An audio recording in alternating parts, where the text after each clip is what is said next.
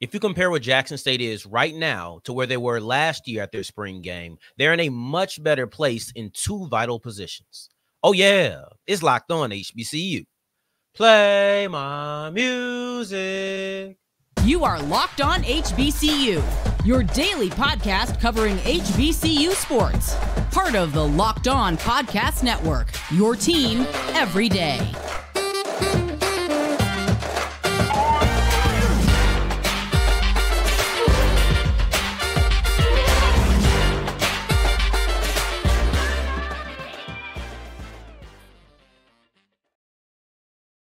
What's going on, family? Welcome back to another episode of the Locked On HBCU podcast, your number one daily one-stop shop for everything HBCU athletics, Monday through Friday, part of the Locked On Podcast Network, your team every day.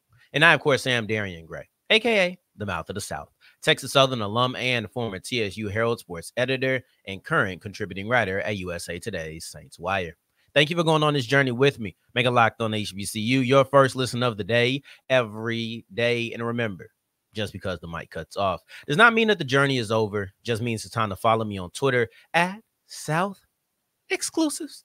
Starts with an S and ends with an S. Today's episode is brought to you by Gametime. Download the Gametime app, create an account, and use the code LOCKEDONCollege to get $20 off your first purchase. Bless me. Thank you. Shout out to my boy Quentin Williams from the Jets. I always want to do that. But anyway, we're wrapping today's episode with a look at the standouts from the HBCU All Star Game. Prior to that, we'll look at North Carolina A&T, who is making their mark on the national landscape through their hurdlers this year. They always have something new out there in Greensboro. But we kick off today's episode out there in Jackson, Mississippi with Jackson State, because the Jackson State Tigers are in a significantly better place April 2024 than they were in April 2023. And this comes in two particular places, right? Like, we still have to see how the season will play out. So there's no way to guarantee that they'll be better this year than they were last year. But as we sit here in April, and we know spring practice is all about projecting, I think that Jackson State is in a much better place than they were a year ago. And I have two particular positions, and maybe position is the wrong place to say it, but more so two particular spots: coach and quarterback.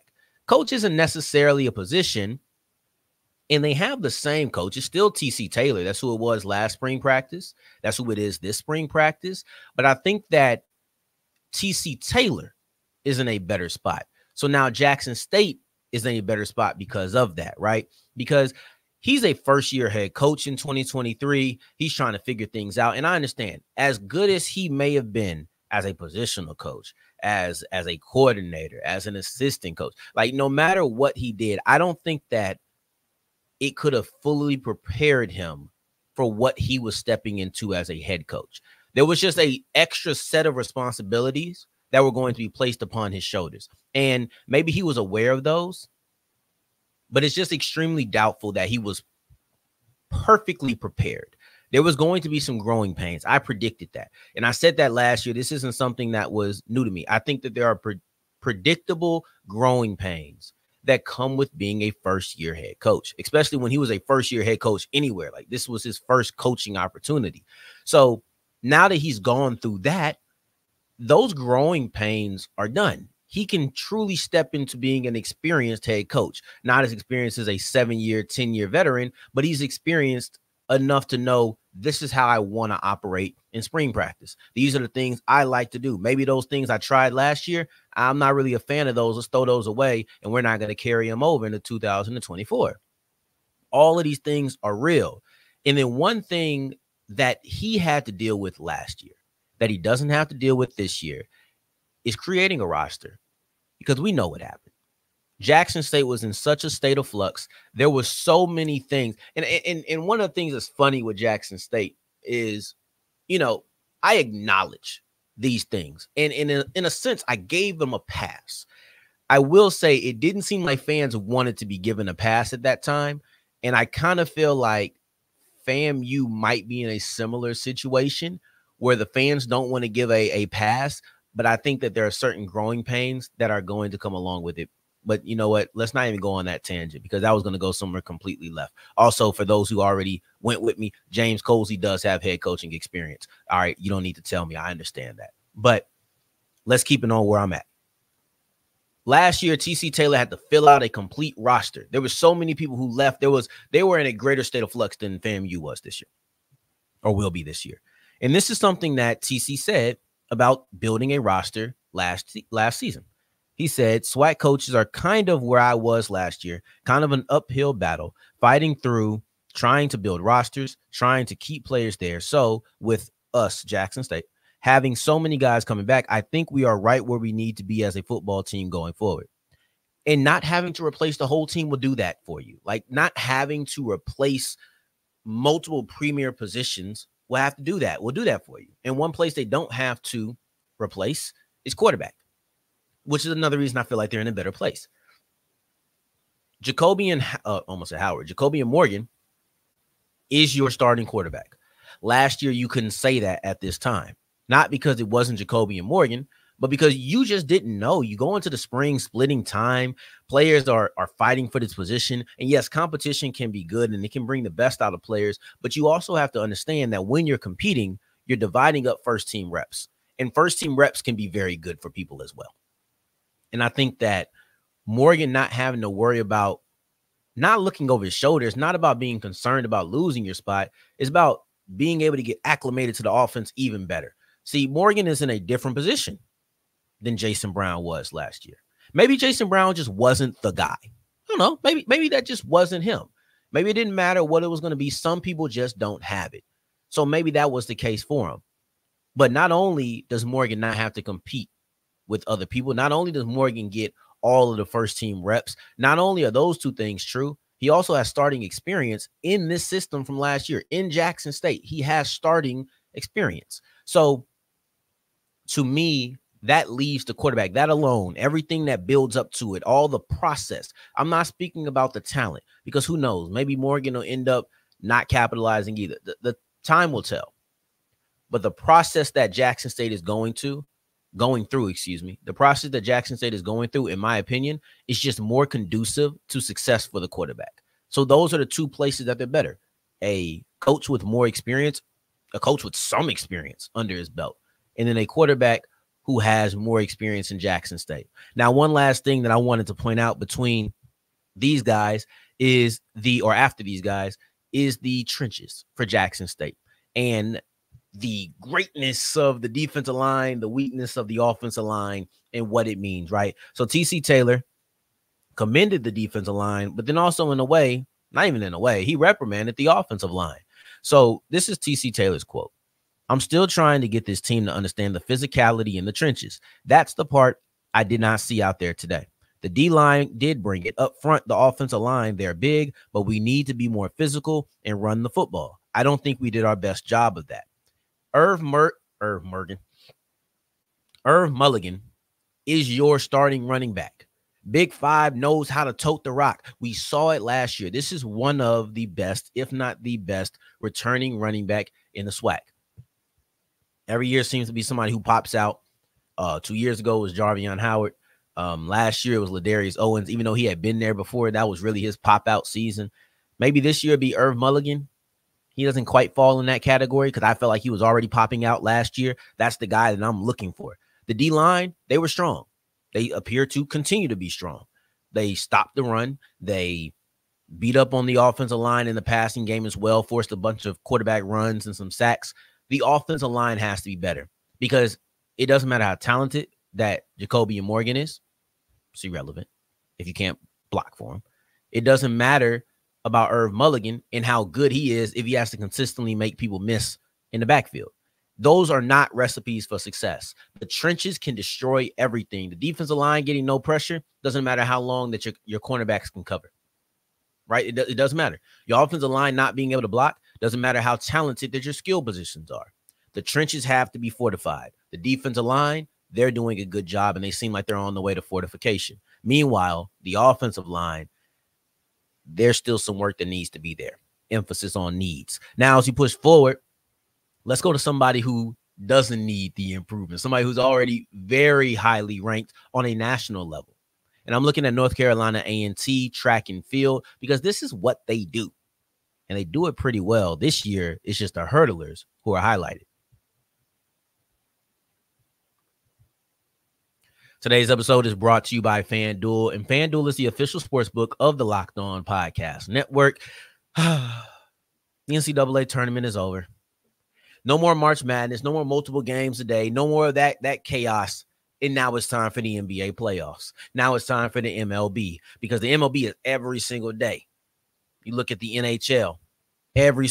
All of these sports play a bunch of games. So there's a bunch of opportunities for you to make a little bit of cash. All you have to do is go to FanDuel.com/lockedon. That's FanDuel.com/lockedon. And we want to make it special for you. So if you put down a $5 bet, win or lose, you will get $150 back in bonus bets. It's just that simple. Go to FanDuel.com/lockedon and you'll get $150 back in bonus bets no matter what you do. NBA, NHL, MLB. Go ahead and make some money for you. FanDuel.com/lockedon. As we continue rolling on today's episode of Locked On HBCU, I appreciate you for making this your first listen of the day. Every day for your second listen, make sure you're checking out Locked On Sports Today. It's the first of its kind 24/7 live sports network on YouTube. So go to the Locked On Sports Today and subscribe. My mixed messages are mixing up today, aren't they? But that's okay, because one thing I'm not mixed up about is how talented that North Carolina A&T really is. At track and field, their hurdles this year are setting the tone, but they have been elite in track and field for years. At this point, this is what they do. At this point, you can trust in the Aggies to get on the track, get in the field events, and they will excel. Like, this is trustable at this point. This year, I want to highlight, and it's just early in the outdoor season, but early in the outdoor season, I want to highlight North Carolina A&T's hurdlers, their men's hurdlers to be specific. And when we're speaking about A&T, it doesn't feel like we speak about them in the realm of HBCUs. It doesn't seem like we really speak about them in the realm of regionals. It feels like when North Carolina A&T track and field is being discussed, we speak nationally. Today is no different. Their 400-meter hurdle team and their 110 hurdle team is looked at as one of the best in the nation. And it made me take it back. I said, team. You know, like, I'm still trying to get the lingo and the terminology. I said, team, I didn't think they had a 400-meter hurdle. Didn't think they had a 110-meter hurdle. Like, what do you mean, team? So I did a little bit of research, right? And I want to give that to you in case you were like me, because I know there are some people who are like, team, what do you mean by that?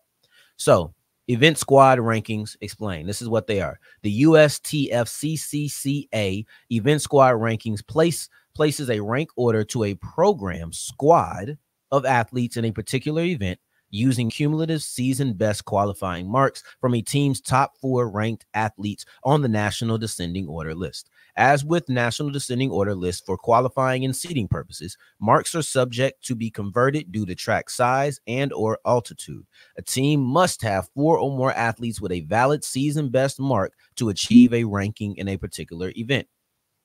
To sum all of that up, they take the 4 best 400-meter hurdlers, the 4 best 110 hurdlers, and they say, this is your team. That's just the summary of it. That's the best way to say it, but I wanted to give you all of the information first and then summarize it. For the 400-meter hurdles, that was Avion Reed, Thomas Smith, and then the twin brothers of Isaiah and Xavier Taylor. Excuse me. So Reed gave the Aggies a big boost at the Raleigh Relays. At the Raleigh Relays, he ran his season best in his first 400-meter hurdle race of a 50-53. And remember, we're looking at event squad of just melding people together. So this isn't a bunch of people running the 400 hurdles all together. Boom, boom, boom, boom. This is not 4 laps. This is 1 lap per person and just taking what each person did in their 1 lap, right? Sometimes you see that. You've seen people do it with a projective 4x1. I've seen that, where you take 4 of the fastest 100-meter hurdlers or 100-meter sprinters, excuse me. And you say, oh, if you put them on a 4x1, this is what they would run, right? That's essentially this. This is hypothetical. This is just kind of guessing together what they would make, right? But they put the four runners together, and then they divide it up to get the average time. So Reed jumped out, and he would, with his 50-53, that ended up being one of the best times in the nation, not just for North Carolina A&T. That was one of the best times in the nation. And with that, they ended up being first. They were actually number one in the 400-meter hurdles in the initial event squad rankings. That was a week ago. Then yesterday, as I was crafting this, I say, okay, it's the 9th. Let me go ahead and wait a second before they release these new ones, before I type too much. And now we have updated, right? Because Xavier Taylor, he improved his time from 52.69 to a 52.18. And that was able to bring up, yeah, I think I'm saying that wrong, right way. But the average got better. It improved the average time for North Carolina A&T. And he was the only one to improve the time, so that was it. But unfortunately, A&T did drop down a couple of spots. Now they found themselves at 5th. And it was more so about guys just improving their time. Like North Carolina A&T was one at a 52.04, and then Texas A&M was right behind them at 52.05. Now, while North Carolina A&T did improve their standing, their timing, their average is better, other people did as well, and you'll see that in the 110 hurdle, because that's also where they excelled at. And that's basically the same squad. You just change out Xavier Taylor for Jason Holmes. That's it. You still have Isaiah Taylor. You still have Thomas Smith. You still have Avion Reed. You still have all of those players, but you just get rid of one of the twin brothers and replace him with Jason Holmes. They were number 3. Yeah, they were number 3 in the nation at the time last week. This week, you see a team like Houston. I think Houston jumped 37 spots. That was either in the 100 hurdles or the 100-meter dash. Like, you can't control some of these things. A team like Iowa jumped up. Like, where the heck did Iowa come from? And I think like these are things that you just have to realize, it's not about North Carolina A&T. They actually did get better, and they're only going into their 2nd race of the year. I think you'll start seeing these things solidify a little bit more in week 3, 4, because you'll probably see less people just improving on their season best every single week. But going from week 1 to 2, where maybe this is just your first race in that, maybe this is your first 400-meter hurdle. I know that was for Avion Reed. Your second one may be better. Like that's just real, right? But also, on the other hand, when you do break it down to regional, when you do break it down to conference, you're looking at a school that is providing the best hurdlers in the CAA. Reed, Taylor, Thomas Smith, like all of these guys, they are some of the best hurdlers in that conference. So there's no question that A&T is the best track team, or the best hurdler specifically in that conference. It's just about, can they go ahead and level up nationally? As we talk about national, I can't help but bring up Howard, because Howard's 110 hurdle squad is the best in the nation. Samuel Bennett, 3rd best time in the nation of anybody. These are the things that I'm talking about. These are the things that I want to highlight, because for me, these are the important sports that people don't talk about. And, I think I'm going to talk about it tomorrow. I want to, that confirmed it, because I was on the fence, but tomorrow I'm going to speak about how I actually believe that track and field is the HBCU route to national acclaim, not basketball. So let's go ahead and unpack that on tomorrow's episode. But right now, we're going to take a look at the HBCU All Star Game standouts, because they shot a lot of threes in that game. They shot a lot of threes, and the standouts made a lot of threes. Who would have thought? Today's episode is brought to you by Gametime. And have you ever been feeling like, man, these prices are only going to go up the closer I get to an event, and you just 2 days away, and you try to procrastinate. Procrastination no longer bites you in the butt when you have the Gametime app. So go ahead as I'm speaking, because whether you're on podcast, whether you're on YouTube, you can always swipe out of the app and I'll still play. So as I'm talking, go ahead and go to your app store, whatever it is, download the Gametime app. And if you're new to Gametime, you can use the code LOCKEDONCollege. Please hear me, because we're changing it up. You can use the code LOCKEDONCollege. Make sure you add that college on the end, and you'll get $20 off your first purchase. It's really that simple, but so many people make it difficult. Let me simplify it for you. Gametime, the best place, excuse me, for all of your last minute ticket deals. Go to Gametime, download the app, and use the code LOCKEDONCollege to get $20 off your first purchase. As we're wrapping up today's episode of Locked on HBCU, I appreciate you for making this your first listen of the day, every day, making it all the way to segment 3. And I thank you 2 times for that. Thank you. Thank you. We've looked at North Carolina A&T track and field. Apologies for the visual watchers. I meant to put the HBCU All Star Game as the last segment, but that's how we're going to go ahead and rock with it today. Let's get the standouts from the HBCU All Star Game that was this past Saturday. Team Wallace, the SWAC, and the CIAA came out with the victory. And my head coach, Johnny Jones, my guy, shout out to him. My boy be clean too, you know what I'm saying? I got to get him on the show, talk about the suits, you know. But Johnny Jones was a part of the winning coaching staff. And defensively, he spoke about how in the second half, they really clamped down. And you can see that in the point totals. So Team Mahorn was the other squad. And they went from scoring 56 points to only scoring 41 points. And I know we say only, but, you know, that's pretty good. You know, as far as all-star games go, and you know the scoring output is going to be a little bit higher. And the way that we get to the scoring output, 3-pointers. And I think that should be our first standout. I say I want to get into the standouts, but before we get into the standout players, I want to get into the standout statistic. There were 88 threes shot. 88 threes shot on Saturday in Phoenix, Arizona, between Team Mahorn and Team Wallace. Now, that's absolutely ridiculous to me. To me, 88 threes in a game doesn't make any sense. I had to go look because, you know, I'm a football guy through and through. I make no bones about it, but I do enjoy basketball the more that I get into it. Really, I'm enjoying baseball the more I get into it, but that's another story for another day. I had to go look up who shoots the most threes in the NBA, team-wise, and it was the Boston Celtics and the Dallas Mavericks. So I said to myself, well, how many threes they shot when you put them together? So I went and found their last game. It was from January. It was the last competitive game. The other one was won by like 20 points or something. So I went to the last competitive game. They shot 86 threes, but they played 8 extra minutes of action. So I look, 88 threes. They made 30 of them between Mahorn and Wallace. They made 30 of them. They ended up shooting a better percentage than the Celtics and Mavs did. But yeah, that was just crazy to me. So what a strange game. And many people are probably already used to it, but the Steph Curry influence is one that still is a little bit foreign to me. So that's okay. We're going to just rock it out and we're going to keep rolling. So let's speak about 3-pointers. If we're going to speak about 3-pointers being shot, who was making them? And Dhashon Dyson out of Bethune-Cookman, the game MVP, he was putting them up.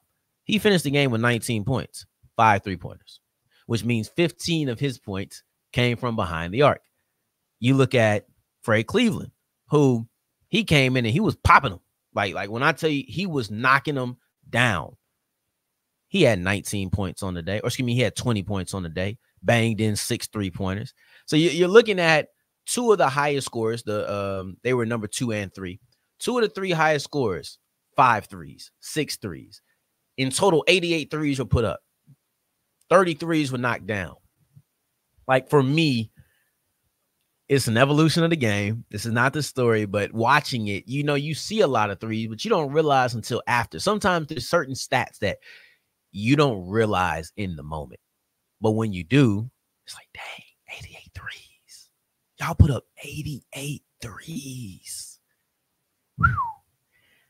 Anyway, business-wise, the HBCU All Star Game did sell out. So they had a sellout. It was over 7,000. They filled out the stadium or filled out the arena. I wish it wasn't basically the same time as the Women's National Championship game. Maybe we can do that next year. But you take what you can for the moment. You take what you can as you build up your cachet, you build up your value, and then you can start to demand. That's how I look at it. So maybe that's just what they had to live through in 2024. Next year, we'll see, you know, like it's a changing landscape, man. I'm very interested to see the landscape of women's college basketball next season. We'll see what the HBCU All Star Game does next year round. So I appreciate you for making this your first listen of the day every day. I already told you tomorrow we'll be looking at North Carolina A&T Howard, all of the track and field programs out there, because I believe that that's actually the sports where we need the national acclaim, or we can most readily gain the national acclaim. So go ahead and watch out for that tomorrow. I appreciate you for making this your first listen of the day every day. Until next time that we hear each other, family, take care, stay blessed. Peace.